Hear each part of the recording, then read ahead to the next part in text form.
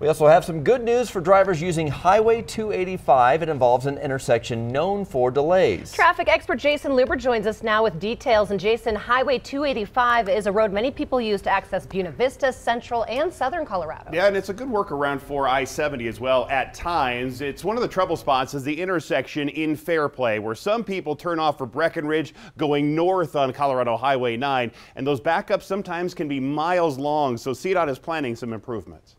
So we're going to be adding additional lanes to US 285, about a mile in length.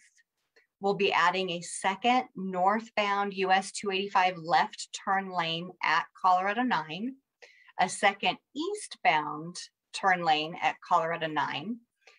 We're going to widen the bridge over North Fork of South Platte.